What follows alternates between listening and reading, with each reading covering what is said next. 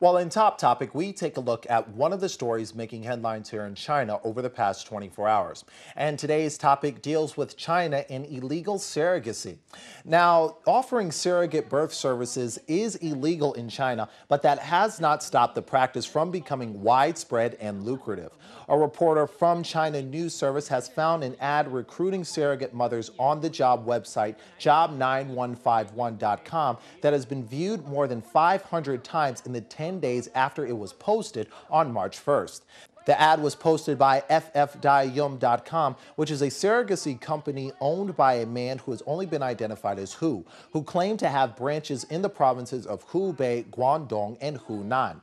He went on to claim that he would be able to provide a Hong Kong birth certificate for the child and would allow the birth mother to avoid problems with the one-child policy and have access to Hong Kong residencies and other benefits. The ad also offered high payment for the birth mother. Now, the undercover reporter called Hu and pretended to have a friend interested in the job. Hu went on to say that surrogate mothers needed to be healthy and under the age of 32, and the company would cover all the medical expenses before and after the birth. He went on to say that China doesn't allow hospitals and doctors to provide surrogacy services. However, no law prohibits childbirth.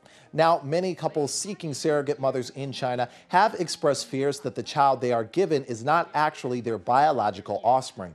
Now, Hu tried to calm this fear by saying that he would not collect full payment until after a DNA test was conducted. While China's government has tried to put an end to illegal surrogacy, but with the practice being so lucrative, they might be facing an uphill battle.